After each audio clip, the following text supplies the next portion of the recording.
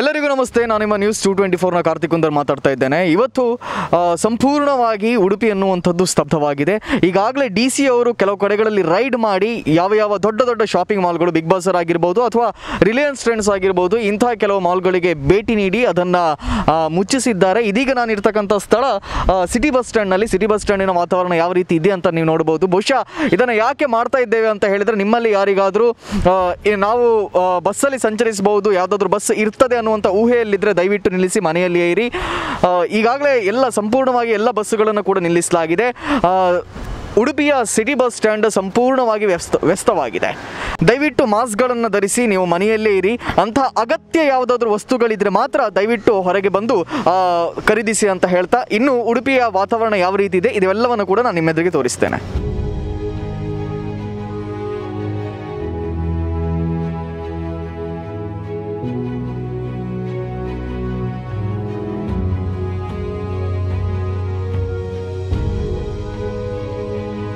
So ನಾನಿದೀಗ ಮಣಿಪಾಲದ ರಸ್ತೆಯಲ್ಲಿದ್ದೇನೆ. ಬಹುಶಃ ಉಡುಪಿಯಿಂದ ಮಣಿಪಾಲಿಗೆ ಹೋಗುವ ರಸ್ತೆ ದಿನನಿತ್ಯ ಪ್ರತಿ ಕ್ಷಣವೂ ಕೂಡ ವಾಹನ ದಟ್ಟಣೆಯಿಂದ ತುಂಬಿರ್ತಿತ್ತು. ಆದರೆ ಇದೀಗ ನೋಡ್ತಾ ಇದ್ದರೆ ಅಲ್ಲೊಂದು ಇಲ್ಲೊಂದು ವಾಹನಗಳು ತಿರುಗಾಡ್ತೇವೆ. ಬಹುಶಃ ನಾವು ರಿಕ್ವೆಸ್ಟ್ ಮಾಡ್ಕೊಳ್ಳೋದಷ್ಟೇ, ನೀವೇನು ತಿರುಗಾಡ್ತಾ ಇದ್ದೀರಿ ಇದನ್ನು ಕೂಡ ನೀವು ದಯವಿಟ್ಟು ನಿಲ್ಲಿಸಬೇಕು. ಆದಷ್ಟು ಮನೆಯಲ್ಲೇ ಇರಿ. ರಸ್ತೆ ಖಾಲಿ ಇದೆ ಅಂತ ಹೇಳಿ ರೇಸ್ ಮಾಡುವಂಥದ್ದು ಅಥವಾ ನೀವು ಹೊರಗಡೆ ಬರುವಂಥದ್ದು ನಿಜಕ್ಕೂ ಕೂಡ ತಪ್ಪು ಅಂತ ಹೇಳ್ತಾ, ಮಣಿಪಾಲಿನ ಒಳಗಿನ ವಾತಾವರಣ ಯಾವ ರೀತಿ ಇದೆ ನಾನು ನಿಮ್ಮ ಎದುರಿಗೆ ತೋರಿಸ್ತೇನೆ.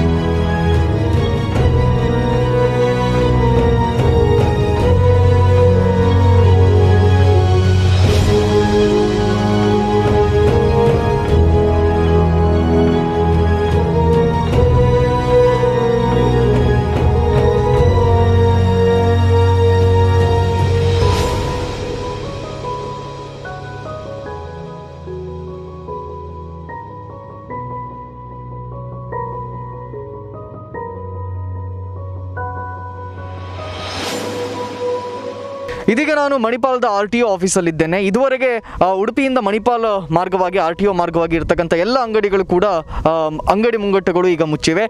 ಕೆಲವು ರೆಸ್ಟೋರೆಂಟ್ಗಳಲ್ಲಿ ಕೂಡ ಅನಿವಾರ್ಯ ಕಾರಣಕ್ಕಾಗಿ ಅವರು ಪಾರ್ಸಲ್ಗಳನ್ನು ಮಾತ್ರ ನೀಡ್ತಾ ಇದ್ದಾರೆ. ಪಾರ್ಸಲ್ಗಳನ್ನು ಸ್ವಿಗ್ಗಿ ಮತ್ತು ಕೆಲವು ಡೆಲಿವರಿ ಬಾಯ್ಗಳು ಅದನ್ನು ನೀಡ್ತಾ ಇದ್ದಾರೆ. ಬಹುಶಃ RTO ಆಫೀಸಿಗೆ ಯಾರಾದರೂ ಬಂದು ಕೆಲಸಗಳನ್ನು ಮಾಡ್ಕೊಂಡು ಹೋಗಬೇಕು ಅಂತಿದ್ರೆ ದಯವಿಟ್ಟು ನಿಲ್ಲಿಸಿ, ಕಾರಣ RTO ಆಫೀಸ್ ಸಂಪೂರ್ಣವಾಗಿ ಬಂದಿದೆ.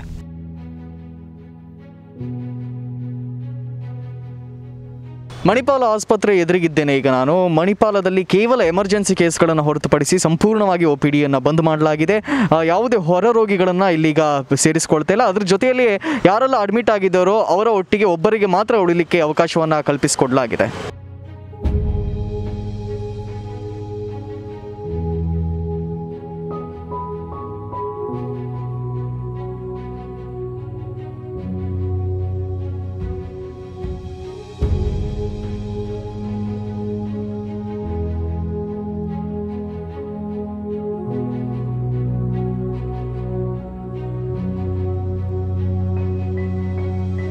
ಸೊ ಒಟ್ಟಾರೆಯಾಗಿ ದಿನನಿತ್ಯದ ಅಗತ್ಯದ ವಸ್ತುಗಳೇನಿವೆ, ಇವತ್ತು ಹಾಲು, ಹಣ್ಣು ಅಥವಾ ಮೊಸರು, ತರಕಾರಿಗಳು ಇಂತಹ ಶಾಪ್ಗಳನ್ನು ಓಪನ್ ಇಡಲಿಕ್ಕೆ ಗೌರ್ಮೆಂಟ್ ಕೂಡ ಪರ್ಮಿಷನ್ ಸಿಕ್ಕಿದೆ. ಆದರೆ ಯಾವುದೇ ನೂಕುನುಗ್ಗಲು ಮಾಡದೆ ನೀವು ಬಂದು ಅವರ ಹತ್ರ ಖರೀದಿ ಮಾಡಬೇಕಾಗಿದೆ. ಕಾರಣ ನಮಗಾಗಿ ನಮ್ಮ ಹೊಟ್ಟೆಯನ್ನು ತುಂಬಿಸ್ಲಿಕ್ಕೋಸ್ಕರ ಇಂಥವ್ರು ಇವತ್ತು ಓಪನ್ ಇಟ್ಟಿದ್ದಾರೆ.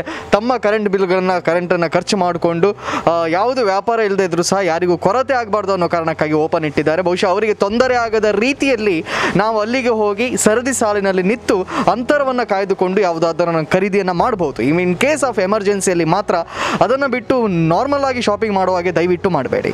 ನೋಡಿ, ನಾವು ಕೂಡ ಒಂದು ಎಲ್ಲರ ಹಾಗೆ ಮನುಷ್ಯರೇ. ಕೊರೋನಾ ವೈರಸ್ ನಮ್ಮನ್ನು ಬಿಡುವುದಿಲ್ಲ. ಅದರಿಂದ ಎಲ್ಲರೂ ಸಹಕಾರ ಕೊಟ್ಟರೆ ಒಳ್ಳೆ ರೀತಿಯಲ್ಲಿ ಬಂದು ಗ್ಯಾಪ್ ಕೊಟ್ಟು ದೂರ ದೂರ ನಿಂತು ಖರೀದಿ ಮಾಡಿದರೆ ನಮಗೂ ಅನುಕೂಲ, ನಿಮಗೂ ಅನುಕೂಲ.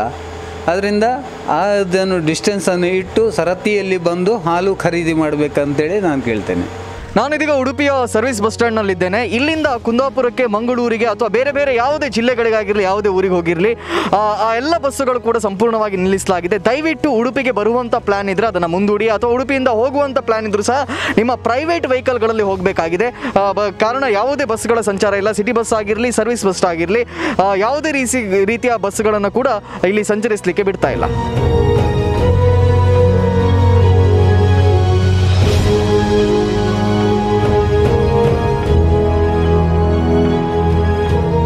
ಇದೀಗ ನಾನು ಉಡುಪಿಯ ತರಕಾರಿ ಮಾರುಕಟ್ಟೆಯಲ್ಲಿದ್ದೇನೆ. ಬಹುಶಃ ಎಲ್ಲವೂ ಕೂಡ ಓಪನ್ ಇದೆ. ಕಾರಣ ಇವತ್ತು ಯಾರಿಗಾದರೂ ಅನಿವಾರ್ಯ ಸಂದರ್ಭಗಳಲ್ಲಿ ಆಹಾರಕ್ಕೆ ಕೊರತೆ ಆಗಬಾರ್ದು ಅನ್ನೋ ಕಾರಣಕ್ಕಾಗಿ ಇವೆಲ್ಲವನ್ನು ಕೂಡ ಓಪನ್ ಮಾಡಿ ಇಡಲಾಗಿದೆ. ಬಹುಶಃ ನಿನ್ನೆ ಸಂಜೆಯ ವಾತಾವರಣವನ್ನು ನೀವು ಇಲ್ಲಿ ನೋಡಿದ್ದಿದ್ರೆ ಸಂಪೂರ್ಣವಾಗಿ ಹಬ್ಬದ ರೀತಿಯಲ್ಲಿ ಜನರೆಲ್ಲರೂ ಕೂಡ ಮುಗಿಬಿದ್ದಿದ್ರು. ಎಲ್ಲ ತರಕಾರಿ ಅಂಗಡಿಯವರು ಕೂಡ ಎಚ್ಚರಿಸುವಂಥ ಪ್ರಕ್ರಿಯೆಯನ್ನು ಮಾಡಿದರು. ನಾಳೆಯಿಂದವೂ ಕೂಡ ನಾವು ಓಪನ್ ಇಟ್ಟಿರ್ತೇವೆ, ದಯವಿಟ್ಟು ನೂಕುನುಗ್ಗಲು ಮಾಡಬೇಡಿ ಅಂಥೇಳಿ. ಆದರೆ ಜನತೆ ಯಾರ ಮಾತನ್ನು ಕೂಡ ಕೇಳುವಂತಹ ಗಂಭೀರ್ಯತೆಗೆ ಇನ್ನೂ ಕೂಡ ಬರಲಿಲ್ಲ ಅನ್ನುವಂಥದ್ದು ವಿಪರ್ಯಾಸ. ದಯವಿಟ್ಟು ಯಾವುದೇ ನೂಕುನುಗ್ಗಲಿಲ್ಲದೆ ನಿಮಗೆ ಅನಿವಾರ್ಯ ಕಾರಣಗಳಲ್ಲಿ ತರಕಾರಿಗಳನ್ನು ಅಥವಾ ಹಣ್ಣುಗಳನ್ನು ಕೊಂಡುಕೊಳ್ಳುವುದಾದರೆ ಉಡುಪಿಯ ಮಾರುಕಟ್ಟೆಗೆ ನೀವು ಬರ್ಬೋದು. ಬಹುಶಃ ಉಡುಪಿಯ ತರಕಾರಿ ಅಂಗಡಿಯಲ್ಲಿ ಮಾರುತ್ತಾ ಇರುವವರು ಕೂಡ ನಮ್ಮಂತೆ ಮನುಷ್ಯರು, ಅವರಿಗೂ ಕೂಡ ರೋಗ ಬರುತ್ತೆ ಅನ್ನೋದನ್ನು ಗಮನದಲ್ಲಿ ಇಟ್ಟುಕೊಂಡು ನೀವು ಖರೀದಿಯನ್ನು ಮಾಡುವುದಾದರೆ ನಿಮಗೆಲ್ಲರಿಗೂ ಕೂಡ ಇಲ್ಲಿ ಅವಕಾಶವಿದೆ.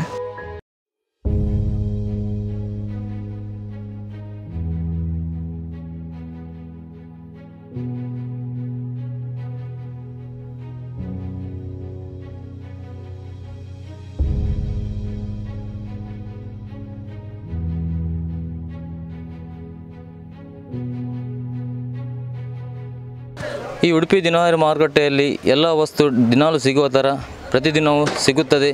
ಕಸ್ಟಮರ್ ಏನು ಎಣಿಸಿದ್ದಾರೆ 9 ದಿವಸ ಯಾವುದು ವಸ್ತು ಸಿಗುವುದಿಲ್ಲ ಅಂತ ಒಮ್ಮೆಲೆ ಬಂದು ನೂಕುನುಗ್ಗಲು ಮಾಡಿದ್ದಾರೆ. ನಿನ್ನೆ ಕೂಡ ಬೆಳಗ್ಗೆ 9ರಿಂದ ಹಿಡಿದು ರಾತ್ರಿ 10 ಗಂಟೆವರೆಗೆ ಕಸ್ಟಮರ್ ಎಲ್ಲ ಅಂಗಡಿಗಳು, ಜೀನ್ಸ್ ಅಂಗಡಿ ಆಗ್ಬೋದು, ಈ ತರಕಾರಿ ಮಾರುಕಟ್ಟೆಯಲ್ಲಿ ಫ್ರೂಟ್ಸ್ ಅಂಗಡಿ ಎಲ್ಲ ಅಂಗಡಿಯಲ್ಲಿ ಬಂದು ನೂಕುನುಗ್ಗಲು ಮಾಡ್ತಿದ್ದಾರೆ.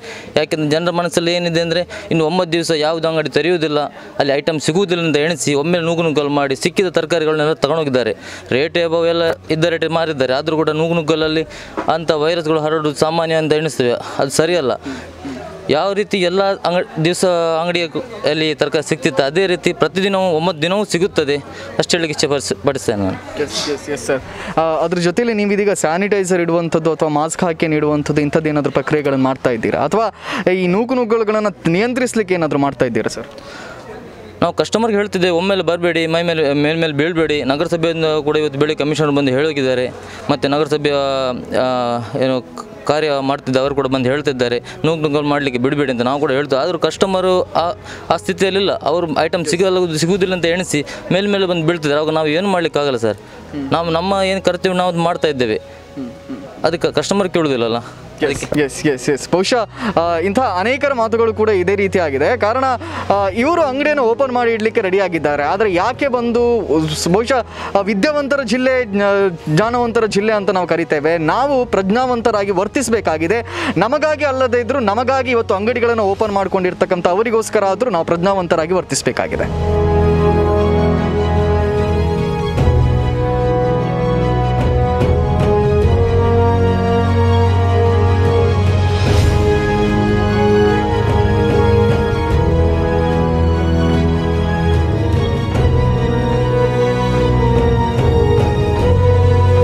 ನಾನಿದೀಗ KSRTC ಬಸ್ ಸ್ಟಾಪಿನಲ್ಲಿದ್ದೇನೆ. ಬಹುಶಃ ನೀವು ಬೇರೆ ಬೇರೆ ಕಡೆ ನೋಡೋದಕ್ಕೂ ಇಲ್ಲಿ ನೋಡೋದಕ್ಕೂ ಚಿತ್ರಣಗಳು ಬಹಳ ವ್ಯತ್ಯಾಸವಾಗಿದೆ. ಕಾರಣ ಇಲ್ಲಿ ಅನೇಕರು ಕೊರೋನಾ ರೋಗಕ್ಕೆ ತಮಗೆ ಬರಬಾರ್ದು ಅಥವಾ ಅದರಿಂದ ಹೆದರಿ ತಮ್ಮ ಊರುಗಳಿಗೆ ಹೋಗಲಿಕ್ಕೆ ಬಯಸಿದ್ದಾರೆ. ಆದರೆ ಅವ್ರಿಗೆ ಯಾರಿಗೂ ಕೂಡ ಬಸ್ಸು ಸಿಗ್ತಾ ಇಲ್ಲ. ಬಹುಶಃ ಅನೇಕರ ಗೋಳು ಕೂಡ ಇದಾಗಿದೆ, ದಯವಿಟ್ಟು ನಮ್ಮ ಊರಿಗೆ ಬಸ್ ಕೊಡಿ ಅಂತ ಹೇಳಿ. ಆದರೆ ಬಸ್ ನೀಡಿದರೆ ಕೊರೋನಾ ಹರಡುವಂತಹ ಪ್ರಭಾವ ಇನ್ನಷ್ಟು ಹೆಚ್ಚಿರ್ತದೆ, ಶೇಕಡ ಹೆಚ್ಚಿರ್ತದೆ. ಸೊ ಹಾಗಾಗಿ ದಯವಿಟ್ಟು ಕಷ್ಟವಾಗ್ತದೆ, 9 ರಿಂದ 10 ದಿನಗಳ ಕಾಲ ಕಷ್ಟವಾಗ್ತದೆ. ಆದಷ್ಟು ಇಂದು ನಾವು ಕಷ್ಟವನ್ನು ಅನುಭವಿಸಿದರೆ ನಾಳಿನ ನಮ್ಮ ಭವಿಷ್ಯ ಉತ್ತಮವಾಗಿರ್ತದೆ ಅಂತ ಹೇಳಲಿಕ್ಕೆ ಇಷ್ಟಪಡ್ತೇನೆ. ಪ್ರಿಯ ಮಿತ್ರರೇ, ನಾವು ದಾದಿಯರಿಗೆ, ವೈದ್ಯರಿಗೆ ಅಥವಾ ಯೋಧರಿಗೆ, ಪೊಲೀಸರಿಗೆ ಮತ್ತು ಕೆಲವು ಮಾಧ್ಯಮಗಳಿಗೆ ಕೂಡ ಧನ್ಯವಾದವನ್ನು ಸಲ್ಲಿಸಿದ್ರಿ. ಆದರೆ ನಾವು ಧನ್ಯವಾದವನ್ನು ಸಲ್ಲಿಸಬೇಕಾದದ್ದು ಅನೇಕರಿಗಾಗಿದೆ. ಕಾರಣ ಇವತ್ತು ಮನೆಯಲ್ಲಿ ಕೆಲವರು ಕೂತ್ಕೊಂಡಿದ್ದಾರೆ, ಅಡಿಗೆ ಮಾಡಲಿಕ್ಕೆ ಆಗದೇ ಇರುವವರು ಕೂಡ ಇದ್ದಾರೆ, ಅಥವಾ ಅನೇಕ ವಿದ್ಯಾರ್ಥಿಗಳು ಬೇರೆ ಬೇರೆ ಜಿಲ್ಲೆಗಳಿಂದ ಬಂದು ಅಡಿಗೆ ಮಾಡೋದು ಗೊತ್ತಿಲ್ಲದೆ ಮನೇಲಿ ಕೂತ್ಕೊಂಡಿದ್ದಾರೆ. ಅಂಥವರಿಗೆಲ್ಲರಿಗೂ ಕೂಡ ಊಟವನ್ನು ತಲುಪಿಸುವಂಥ ಜವಾಬ್ದಾರಿಯನ್ನು ಡೆಲಿವರಿಯನ್ನು ಇವತ್ತು ಮಾಡ್ತಾ ಇರ್ತಕ್ಕಂಥದ್ದು ಸ್ವಿಗ್ಗಿ ಅಂತ ಅನೇಕ ಡೆಲಿವರಿ ಬಾಯ್ಸ್ಗಳು. ಇವರನ್ನ ನಾವು ನಿಜಕ್ಕೂ ಕೂಡ ಒಂದು ಚಪ್ಪಾಳೆಯನ್ನು ತಟ್ಟಿ ಇವರೆಲ್ಲರನ್ನ ಕೂಡ ಧನ್ಯವಾದವನ್ನು ಇವರೆಲ್ಲರಿಗೂ ಕೂಡ ಸಲ್ಲಿಸಬೇಕಾಗಿದೆ. ಕಾರಣ ಇವರು ನಿರಂತರವಾಗಿ ಮಾಸ್ಕ್ಗಳನ್ನು ಧರಿಸಿ ಯಾವ ಮನೆ ಯಾವ ಗಲ್ಲಿ ಎಲ್ಲಿ ಅಂತ ನೋಡದೆ ಅವರಿಗೆ ಹೋಗಿ ಫುಡ್ಡನ್ನು ತಲುಪಿಸ್ತಾ ಇರ್ತಕ್ಕಂಥದ್ದು. ಬನ್ನಿ ನೇರವಾಗಿ ಅವರ ಹತ್ರ ಮಾತಾಡೋಣ. ಸರ್, ಮೊನ್ನೆಯಿಂದ ಅಥವಾ ನಿನ್ನೆಯಿಂದ ಯಾವ ರೀತಿಯ ವಾತಾವರಣ ಇಲ್ಲಿ ನಿರ್ಮಾಣವಾಗಿದೆ ಅಥವಾ ನೀವು ಯಾವ ರೀತಿ ಸಪ್ಲೈ ಮಾಡ್ತಾ ಇದ್ದೀರಿ ಸರ್? ಇಲ್ಲಿ ಮಾಸ್ಕ್ ಹಾಕ್ಕೊಂಡು ಮಾಡ್ತಾ ಇದ್ದೀವಿ ರೀ. ಅದು ಆರ್ಡ್ರು ಸ್ವಲ್ಪ ಕಡಿಮೆ ಇದೆ ರೀ, ಇದು ಮಾಡ್ತಾ ಇದ್ದೀವಿ. ನಿಮ್ಮ ಊರು ಸರ್? ಹುಬ್ಳಿ ಸರ್. ಹುಬ್ಬಳ್ಳಿಗೆ ಹೋಗಬೇಕು ಅಂತ ಏನು ಅನಿಸ್ತಾ ಇಲ್ವಾ? ಇಲ್ಲ, ಅನಿಸ್ತಾ ಇಲ್ಲ ರೀ ಸರ್. ಅನಿಸ್ತಾ ಇಲ್ಲ. ಇಲ್ಲ. ಸೊ ಬೇರೆ ಬೇರೆ ಮನೆಗಳಿಗೆ ಹೋದಾಗ ಪ್ರತಿಕ್ರಿಯೆ ಯಾವ ರೀತಿ ಇದೆ ಸರ್? ಅದೇ ಕಸ್ಟಮರ್ ಸ್ವಲ್ಪ ತೊಗೊಳಿಕ್ಕೆ ಹಿಂದೆ ಮುಂದೆ ಮಾಡ್ತಾರೆ. ಹ್ಯಾಂಡ್ ವಾಶ್ ಮಾಡಿದಿಲ್ಲ ಆ ಥರ ಇದನ್ನು ಮಾಡ್ತಾರೆ. ಕೆಲವೊಬ್ಬರು ಕಸ್ಟಮರ್ ಚಲೋ ರೆಸ್ಪಾನ್ಸ್ ಮಾಡ್ತಾರೆ. ಸೊ ನಮ್ಮ ಕಡೆಯಿಂದ ನಿಮಗೊಂದು ಥ್ಯಾಂಕ್ ಯು ಸರ್. ಇದೇ ರೀತಿ ತಮ್ಮ ಕೆಲಸ ಮುಂದುವರಿತಾ ಇರಲಿ. ಸೊ ಇವರು ಕೂಡ ತಮ್ಮ ಆರೋಗ್ಯಗಳನ್ನು ಗಮನದಲ್ಲಿ ಇಟ್ಟುಕೊಂಡೇ ಮಾಸ್ಕ್ಗಳನ್ನು ಧರಿಸಿ ಬೇರೆ ಬೇರೆ ಮನೆಗಳಿಗೆ ಹೋಗಿ ಡೆಲಿವರಿಯನ್ನು ನೀಡ್ತಾ ಇದ್ದಾರೆ. ಬಹುಶಃ ಉಡುಪಿಯ ನಗರಸಭೆ ಅಥವಾ ಇಲ್ಲಿನ ಜಿಲ್ಲಾ ಆಡಳಿತ ಎಚ್ಚೆತ್ತುಕೊಂಡು ಆಟೋದಲ್ಲಿ ಎಲ್ಲ ಕಡೆಗಳಲ್ಲಿ ಕೂಡ ಪ್ರತಿಯೊಂದು ಗ್ರಾಮಗಳಿಗೂ ಕೂಡ ಈ ಆಟೋದಲ್ಲಿ ಮೈಕ್ಗಳನ್ನು ಹೊತ್ತುಕೊಂಡು ತಿರುಗಿ ಎಲ್ಲರಿಗೂ ಕೂಡ ಮಾಹಿತಿಯನ್ನು ತಿಳಿಸ್ತಾ ಇದ್ದಾರೆ. ದಯವಿಟ್ಟು ಮನೆಯಿಂದ ಹೊರಗೆ ಬರಬೇಡಿ ಅಥವಾ ಯಾವ ರೀತಿ ತಮ್ಮ ಕ್ಲೀನ್ನೆಸ್ ಅನ್ನು ಶುಚಿತ್ವವನ್ನು ಕಾಪಾಡಿಕೊಳ್ಬೇಕು ಅಂತ ಹೇಳಿ ಇಡೀ ಜಿಲ್ಲೆಯಾದ್ಯಂತ ಪ್ರತಿ ಗ್ರಾಮಗಳಿಗೆ ಪ್ರತಿ ಮನೆಗಳಿಗೆ ತಲುಪಿ ಅವರು ಮಾಹಿತಿಯನ್ನು ನೀಡುವಂಥ ಕೆಲಸವನ್ನು ಮಾಡ್ತಾ ಇದ್ದಾರೆ. ಬಹುಶಃ ಈ ಒಂದು ಕಾರಣಕ್ಕಾಗಿ ಅವರಿಗೆ ಮತ್ತು ಜಿಲ್ಲಾಡಳಿತಕ್ಕೆ ನಾವು ಧನ್ಯವಾದವನ್ನು ಸಲ್ಲಿಸಬೇಕಾಗಿದೆ. ಉಡುಪಿ ನಗರಸಭೆಯ ವತಿಯಿಂದ ಇದೊಂದು ಸಾರ್ವಜನಿಕ ಪ್ರಕಟಣೆ. ಕರೋನಾ ಕೋವಿಡ್-19 ಜಾಗೃತಿ ಅಭಿಯಾನ ಸಾರ್ವಜನಿಕರಿಗೆ ಈ ಮೂಲಕ ತಿಳಿಯಪಡಿಸುವುದೇನೆಂದರೆ, ಯಾವುದೇ ವ್ಯಕ್ತಿಗೆ ಕೆಮ್ಮು, ಜ್ವರ, ನೆಗಡಿ, ಶೀತ, ಗಂಟಲು ನೋವು, ಉಸಿರಾಟದ ತೊಂದರೆ ಹಾಗೂ ಜ್ವರದ ಲಕ್ಷಣವಿದ್ದಲ್ಲಿ ಕೂಡಲೇ ಹತ್ತಿರದ ಸರ್ಕಾರಿ ಆಸ್ಪತ್ರೆಯನ್ನು ಸಂಪರ್ಕಿಸಿ. ಇಡೀ ಪ್ರಪಂಚವೇ ಕೊರೋನಾ ಇದೆ ಅಂತ ಹೇಳಿ ಮನೆಯಲ್ಲಿ ಕುಳಿತುಕೊಂಡ್ರೆ ಅಥವಾ ಅನೇಕರು ಹೆದರಿ ಬೇರೆ ಬೇರೆ ಊರುಗಳಿಗೆ ತಲುಪಿದರೆ, ಉಡುಪಿಯಲ್ಲಿ ಓರ್ವ ವ್ಯಕ್ತಿ ಮಾತ್ರ ಅಶಕ್ತರು ಅಥವಾ ರಸ್ತೆ ಬದಿಯಲ್ಲಿ ಪ್ರಜ್ಞೆ ತಪ್ಪಿ ಬಿದ್ದವರು ಅಥವಾ ಇಂತಹ ಅನೇಕರಿಗೆ ನಿರ್ಗತಿಕರಿಗೆ ಇವತ್ತಿಗೂ ಕೂಡ ಇಂದು ಬೆಳಿಗ್ಗೆಯೂ ಕೂಡ ನಾನು ಅನೇಕರನ್ನು ಅವರು ಕೊಂಡು ಹೋಗಿ ಆಸ್ಪತ್ರೆಗೆ ಸೇರಿಸುವುದನ್ನು ನೋಡಿದೆ. ನನ್ನೊಟ್ಟಿಗೆ ನಿತ್ಯಾನಂದ ಒಳಕಾಡ್ರವರಿದ್ದಾರೆ. ಬಹುಶಃ ನೇರವಾಗಿ ಅವರ ಹತ್ರವೇ ಕೇಳ್ತೇನೆ. ಸರ್, ತಮ್ಮ ಕಾರ್ಯ ಇದೇ ರೀತಿ ಮುಂದುವರಿತಾ ಇರ್ತದ ಅಥವಾ ಇವತ್ತು ಕೊರೋನಾದ ಕುರಿತಾಗಿ ಜನತೆಗೆ ತಾವೇನು ಹೇಳಲಿಕ್ಕೆ ಇಷ್ಟಪಡ್ತೀರಿ? ಈಗ ನನ್ನ ಏನು ಸಮಾಜ ಸೇವೆ ಮಾಡಲಿಕ್ಕೆ ಹೊರಟಿದ್ದೇನೆ, ನಿರಂತರವಾಗಿ ನಾನು ಮಾಡ್ತಿದ್ದೇನೆ. ಇವತ್ತು ಕೊರೋನಾ ಅಂತೇಳಿ ಎಲ್ಲ ಕಡೆಯಲ್ಲಿ ಬಂದಾಗಿದ್ದರೂ ಕೂಡ ನಮ್ಮ ಕಡಿಯಾಡಿ ಸಮೀಪದಲ್ಲಿ ಒಬ್ಬರು ಫೋನ್ ಮಾಡಿದರು, ನನಗೆ ಡಯಾಲಿಸಿಸ್ ಆಗ್ತಾ ಉಂಟು, ಡಯಾಲಿಸಿಸ್ ಹೋಗಲಿಕ್ಕೆ ಇವತ್ತು ಹೋಗದಿದ್ದರೆ ನಾಳೆ ನನ್ನ ಪರಿಸ್ಥಿತಿ ಚಿಂತಾಜನ ಆಗ್ತದೆ ಅಂತ ಹೇಳಿದರು. ಆ ಪ್ರಕಾರ ನಾನು ನನ್ನ ಚಿಕಿತ್ಸೆಗೆ ಆಸ್ಪತ್ರೆ ಹೋದವನು ಕೂಡ ನಾನು ಅವರನ್ನು ಇವತ್ತು ಹೋಗಿ ಮಣಿಪಾಲ KMCಗೆ ಇವತ್ತು ನಾನು ದಾಖಲಿಸಿ ಬಂದಿದ್ದೇನೆ. ಯಾರೂ ಬಂದರೂ ಕೂಡ ನಾನು ಇಂಥ ಸಮಾಜ ಸೇವೆಗೆ ನಾನು ಹೊರಟವನು, ನಾನು ಎಲ್ಲ ರೀತಿಯಲ್ಲಿ ಕೆಲಸ ಮಾಡಲಿಕ್ಕೆ ಸಿದ್ಧನಿದ್ದೇನೆ ಅಂತೇಳಿ ನನ್ನ ಕಚೇರಿಯಲ್ಲೇ ನಾನು ಕುಳಿತುಕೊಂಡಿದ್ದೇನೆ. ಯಾಕಂದರೆ ಮನೆಗೆ ಹೋದರೆ ಬರಲಿ ತೊಂದರೆ ಆಗ್ತದೆ ಎಂಬ ದೃಷ್ಟಿಯಿಂದ ಕಚೇರಿಯಲ್ಲೇ ಕೂತಿದ್ದೇನೆ. ಹಾಗಿರುವಾಗ ಈ ಕೊರೋನಾ ಎಂಬುದು ಕಾಯಿಲೆ ಬಹಳಷ್ಟು ಒಂದು ಜನರಿಗೆ ಒಂದು ಚಿಂತೆಯಲ್ಲಿ ಅಂತ ಹೇಳಿದರೆ ಎಲ್ಲರ ಮನಸ್ಸಿನಲ್ಲಿ ಕೂಡ ಕೊರೋನಾ ಅಂತ ಕೊರಗುವಂಥ ಪರಿಸ್ಥಿತಿ ಇದೆ. ಆ ಕೊರೋನಾವು ಈ ನಮ್ಮ ಉಡುಪಿ ಜಿಲ್ಲೆಗೆ, ಉಡುಪಿ ಕರ್ನಾಟಕ ಯಾವ ದೇಶಕ್ಕೂ ಬರದಾಗೆ ಮಾಡಬೇಕಂದ್ರೆ ದೇವರಲ್ಲೂ ಕೂಡ ನಾನು ಪ್ರಾರ್ಥನೆಯನ್ನು ಕೂಡ ಮಾಡಿದ್ದೇವೆ. ಯಾಕಂತ ಹೇಳಿದರೆ ಈ ಅಂಟು ರೋಗ ಯಾವ ರೀತಿಯಲ್ಲಿ ಬರ್ತದೆ, ಯಾವ ಕಡೆಯಲ್ಲಿ ಇದೆ ಅಂತೇಳಿ ಯಾರಿಗೂ ತಿಳಿದಂಥ ಈ ಅಂಟು ರೋಗಗಳು ಅದು ಹೇಗೆ ಬರ್ತದೆ ಎಂಬುದು ಅದಕ್ಕೆ ದೇವರೇ ಒಂದು ಮೂಲ ಪ್ರೇರೇಪಣೆ ಆಗಿರಬೇಕು ಅಂತ ಹೇಳಿ ನಾನು ಹೇಳಬಯಸ್ತೇನೆ.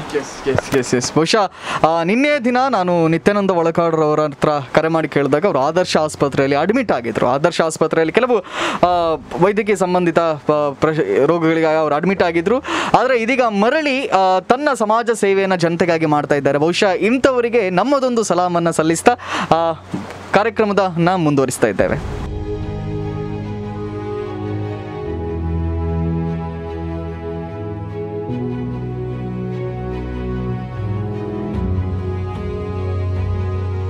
ನಾನಿದೀಗ ಮೆಡಿಕಲ್ ಶಾಪ್ನಲ್ಲಿದ್ದೇನೆ. ಸೊ ಒಟ್ಟಾರಾಗಿ ಜನತೆಗೆ ಹೇಳೋದಿಷ್ಟೇ, ನಿಮಗೋಸ್ಕರ ಇವರೆಲ್ಲರೂ ಕೂಡ ಕೆಲಸ ಮಾಡ್ತಾ ಇದ್ದಾರೆ. ಇವತ್ತು ಇವರು ಕೂಡ ಮನೆಯಲ್ಲಿ ರೆಸ್ಟ್ ತಗೊಳ್ಬೋದಾಗಿತ್ತು ಅಥವಾ ಇವರು ಕೂಡ ಮನೆಯಲ್ಲಿ ಕ್ವಾರಂಟೈನ್ನಲ್ಲಿ 15 ದಿನ ಕೂತ್ಕೊಳ್ಬೋದಾಗಿತ್ತು. ಆದರೆ ಜನಗಳಿಗೆ ತೊಂದರೆ ಆಗಬಾರ್ದು ಅನ್ನೋ ಕಾರಣಕ್ಕಾಗಿ ಇವರು ಕೆಲಸಕ್ಕೆ ಬಂದಿದ್ದಾರೆ.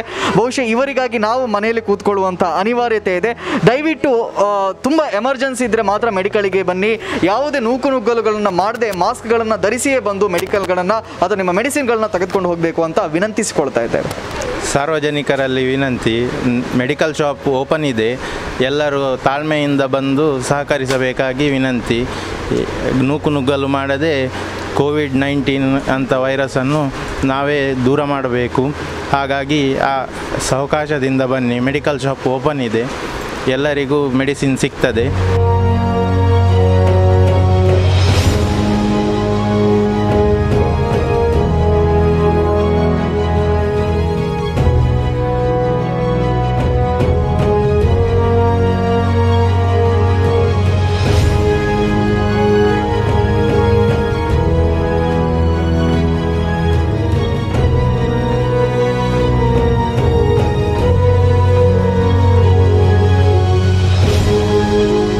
ಸೊ ನಾನಿದೀಗ ಉಡುಪಿಯ ಮೀನು ಮಾರುಕಟ್ಟೆಯಲ್ಲಿದ್ದೇವೆ. ಅನೇಕರು ಎಣಿಸ್ಕೊಂಡಿದ್ದಾರೆ ಮೀನು ಮಾರುಕಟ್ಟೆ ಸಂಪೂರ್ಣವಾಗಿ ಬಂದಾಗಿದೆ ಅಂತ ಹೇಳಿ, ಆದರೆ ಖಂಡಿತವಾಗಿಯೂ ಇಲ್ಲ. ಇವತ್ತು ಇಷ್ಟು ದಿನಗಳ ಕಾಲ ಯಾವ ರೀತಿಯಲ್ಲಿ ಅದು ಕಾರ್ಯನಿರ್ವಹಿಸ್ತಾ ಇತ್ತೋ ಇವತ್ತು ಕೂಡ ಅದೇ ರೀತಿಯಲ್ಲಿ ಕಾರ್ಯನಿರ್ವಹಿಸ್ತಾ ಇದೆ. ಅದೇ ರೀತಿಯಲ್ಲಿ ಮೀನುಗಳನ್ನು ಮಾರಲಾಗ್ತಾ ಇದೆ. ದಯವಿಟ್ಟು ತಮಗೆ ದಿನನಿತ್ಯದ ಅಗತ್ಯದ ಮೀನುಗಳನ್ನು ಅಥವಾ ಮಾಂಸಗಳನ್ನು ಖರೀದಿಸುವುದಾದರೆ ತಾವು ಬಂದು ಖರೀದಿಸಬಹುದು. ಕೊರೋನಾ ಎಂತ ಕಮ್ಮಿ ಆಗೋದಿಲ್ಲ, ತೋರೋದಿಲ್ಲಲ್ಲ ನಮಗೆ. ಪಾಪ ಅವರು ಕೂಲಿ ಕೆಲಸ ಹೋಗೋದು ದುಡಿಯುವವರೆಗೆ ತುಂಬ ಕಷ್ಟ ಇದೆ. ಇಲ್ಲ, ಭಾರತಕ್ಕೆ ಬಂದದ್ದೆಲ್ಲ ಮಕ್ಕಳ ತಾಯಿಗೆ ಅದು ಒಳ್ಳೆ ರೀತಿಯಲ್ಲಿ ಒಂದು ಬಂದದೇ ಅದು ರೋಗ ಬಂದದ್ದು ಒಂದು ಇದಾದರೆ ನಮಗೆ ತುಂಬ ಖುಷಿ. ನಾವು ಆರೋಗ್ಯ ಮಾಡೋದು ನಮ್ಮ ಜೀವನ ತೆಗಿಬೇಕು. ಬಟ್ ಈಗ ವ್ಯಾಪಾರಲ್ಲೇ ಇಲ್ಲ, ಇವತ್ತು ಯಾರು ಬರಲಿಲ್ಲ. ಇನ್ನು ಎಲ್ಲರಿಗೆ ಹೆದರಿಕೆ ಆಯಿತು ನಮಗೆ, ಎಲ್ಲ ನಮ್ಮ ಭಾರತ ದೇಶದ ಮಕ್ಕಳಿಗೆ ಹೆದರಿಕೆ ಆಯಿತು. ಏನೆಂದರೆ ನಾವು ಹೇಳೋದಿನ ನಮ್ಮ ಮೀನು ಕುಲಕಸಬಲ್ಲಿ ಅವರು ಹೋಗಿ ಆಯಿತು, ಬೋಟಲ್ಲಿ ಬರುವಾಗ ಮೀನು ತಂದಾಯಿತು. ನಾವು ಅದೊಂದು ಸ್ವಲ್ಪ ಸೇಲ್ ಹೆಲ್ಪ್ ಮಾಡಬೇಕಲ್ಲ ಅವರಿಗೆಲ್ಲ. ನಾವು ಇಂದದು ತಗೊಂಬಂದದ್ದು. ಈಗ ಇಲ್ಲಿ ನೋಡುವಾಗ ಮಾರ್ಕೆಟಲ್ಲಿ ಜನನೇ ಇಲ್ಲ. ಏನಾದರೆ ಒಂದು ಬೇಗ ಆದರೆ ನಾಳೆ ನಾವು ಮಾರ್ಕೆಟು ಬಂದೇ ಇಡ್ತೇವೆ. ನಾವು ಮಹಿಳೆಯರೆಲ್ಲ ನಮಗೆ ಸೇವೆ ಆಗಬೇಕಲ್ಲ. ನಾವು ಸಹ ಎಲ್ಲ ದೇಶದಲ್ಲಿ ಎಲ್ಲ ಒಟ್ಟಾಗಿ ಭಾರತದಲ್ಲಿ ಮಾಡಿದರೆ ಎಲ್ಲರಿಗೂ ಒಂದು ಸುಖ ಶಾಂತಿ ಸಿಕ್ಕಬೇಕಂತ ನಮ್ಮ ಅಭಿಪ್ರಾಯ ಹೇಳುವುದು ನಾನು. ಇವಿಷ್ಟು ಕರಾವಳಿ ಮತ್ತು ಭಾರತದಾದ್ಯಂತ ಇಂತಹದ್ದೇ ವಾತಾವರಣವಿದೆ. ಹಾಗಾಗಿ ಆದಷ್ಟು ನಾವು ಜಾಗೃತೆಯಿಂದ ಇರೋಣ. ದಯವಿಟ್ಟು ಯಾವುದೋ ಶಾಪಿಂಗ್ ಮಾಲ್ಗಳು ಅವರ ಲಾಭಕ್ಕಾಗಿ ಓಪನ್ ಮಾಡಿದ್ದಾರೆ ಅಂದ ಕಾರಣಕ್ಕೆ ನಾವೆಲ್ಲರೂ ಕೂಡ ಮುಗಿಬುದ್ದು ಪರ್ಚೇಸ್ ಮಾಡುವಂಥದ್ದು ನಮ್ಮ ಮೌಢ್ಯತೆಯನ್ನು ತೋರಿಸುತ್ತೆ. ದೇಶದ ಒಳಿತಿಗಾಗಿ ಮತ್ತು ನಮ್ಮವರ ಒಳಿತಿಗಾಗಿ ಆದಷ್ಟು ಜಾಗರೂಕತೆಯಿಂದ ಇರೋಣ. ಇವತ್ತಿಗೂ ಕೂಡ ಅನೇಕರು ಭ್ರಮೆಯಲ್ಲಿದ್ದಾರೆ, ನನಗಿಲ್ಲ, ನನ್ನ ಮನೆಯವರಿಗಿಲ್ಲ, ಹಾಗಾಗಿ ನನಗೆ ಕೊರೋನಾ ಬರುವುದಿಲ್ಲ, ಅಥವಾ ಹೊರಗಡೆ ರಸ್ತೆಯಲ್ಲಿ ಜನಗಳೇ ಇಲ್ಲ, ಹಾಗಾಗಿ ನಾನು ಓಡಾಡಿದರೆ ಏನೂ ಆಗುವುದಿಲ್ಲ ಅನ್ನುವಂಥ ಭ್ರಮೆಯಲ್ಲಿದ್ದಾರೆ. ಇಂಥ ಭ್ರಮೆ ಇದ್ದರೆ ದಯವಿಟ್ಟು ಇವತ್ತಿಗೆ ನಿಲ್ಲಿಸಬೇಡಿ. ಕಾರಣ ಕೇವಲ ಗಾಳಿಯಲ್ಲಿ 4 ರಿಂದ 5 ಗಂಟೆಗಳ ಕಾಲ ಕೊರೋನಾ ವೈರಸ್ ಬದುಕಿರುತ್ತೆ. ಪ್ಲಾಸ್ಟಿಕ್ ಮತ್ತು ಸ್ಟೀಲ್ ಅಂತಹ ವಸ್ತುಗಳ ಮೇಲೆ 3 ದಿನಗಳ ಕಾಲ, 2 ರಿಂದ 3 ದಿನಗಳ ಕಾಲ ಈ ವೈರಸ್ ಜೀವಂತವಾಗಿ ಇರುತ್ತೆ. ಹಾಗಾಗಿ ಆದಷ್ಟು ಜಾಗರೂಕತೆಯಿಂದ ಇರಿ. ಅನಿವಾರ್ಯ ಸಂದರ್ಭಗಳಲ್ಲಿ ಮಾತ್ರ ಮನೆಯಿಂದ ಹೊರಗೆ ಬನ್ನಿ. ಮನೆಯಿಂದ ಹೊರಗೆ ಬರುವಂತಹ ಬೇರೆ ಬೇರೆ ಕ್ಷುಲ್ಲಕ ಕಾರಣಗಳಿಗಾಗಿ ಮನೆಯಿಂದ ಹೊರಗೆ ಬರುವಂಥದ್ದು ನಿಜಕ್ಕೂ ಕೂಡ ತಪ್ಪು ಮತ್ತು ಇಡೀ ಸಮಾಜದ ಸ್ವಾಸ್ಥ್ಯವನ್ನು ನಾವು ಕೆಡಿಸ್ತೇವೆ ಅಂತ ಅರ್ಥ. ಆದಷ್ಟು ಶುಚಿತ್ವವನ್ನು ಕಾಪಾಡಿಕೊಳ್ಳಿ. ಆಗಾಗ ಬಾಯಿ, ಮುಖ ಅಥವಾ ಕೈಕಾಲುಗಳನ್ನು ಸೋಪಿನಿಂದ ಅಥವಾ ಬೇರೆ ಬೇರೆ ಸ್ಯಾನಿಟೈಸರ್ಗಳಿಂದ ತೊಳಿತಾ ಇರಿ. ಮತ್ತು ಭಾರತದ ಒಳಿತಿಗಾಗಿ ನಾವೆಲ್ಲರೂ 15 ದಿನಗಳ ಕಾಲ ಕ್ವಾರಂಟೈನ್ನಲ್ಲಿ ಇರೋಣ ಅಂತ ಹೇಳ್ತಾ ನ್ಯೂಸ್ 224 ಭರತ್ ಕುಮಾರ್ ಜೋಯ್ಸ್ ಜೊತೆ ಕಾರ್ತಿಕ್ ಕುಂದರ್.